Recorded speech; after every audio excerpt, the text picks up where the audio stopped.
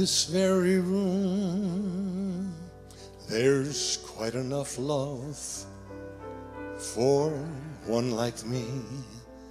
And in this very room, there's quite enough joy for one like me.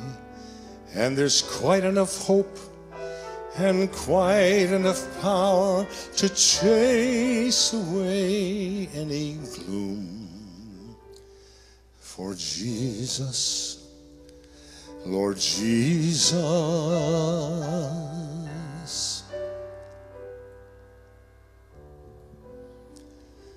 is in this very room.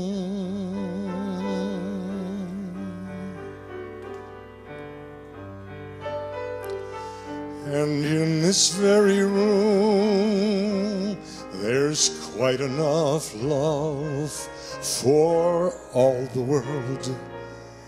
And in this very room, there's quite enough joy for all the world.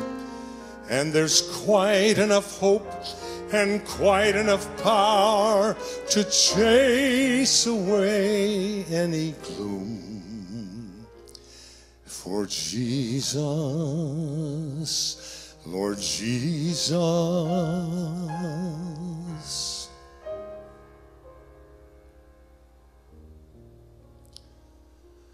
is in this very room.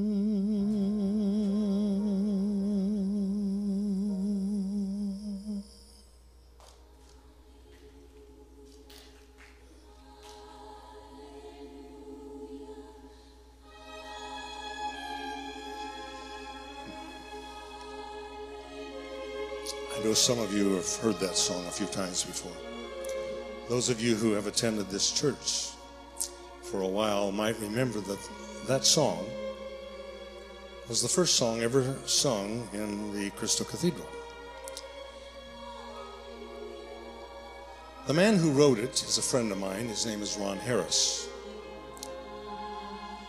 And Ron wrote this song out of a very interesting understanding.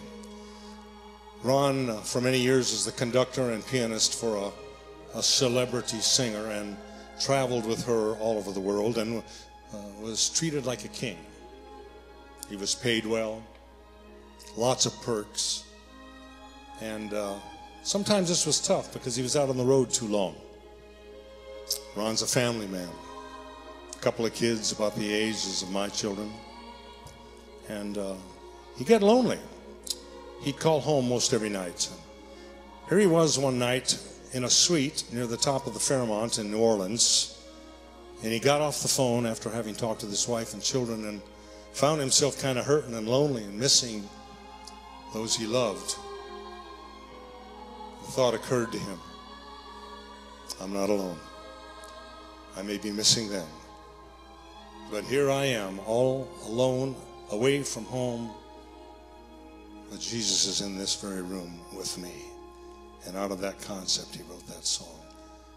And I thank him not only for writing the song, but the idea that he was able to portray a thought that I think many of us recognize when we'll stop to think about it, but oftentimes we just don't stop to realize that the Lord is with us at all times, in all circumstances, in all places.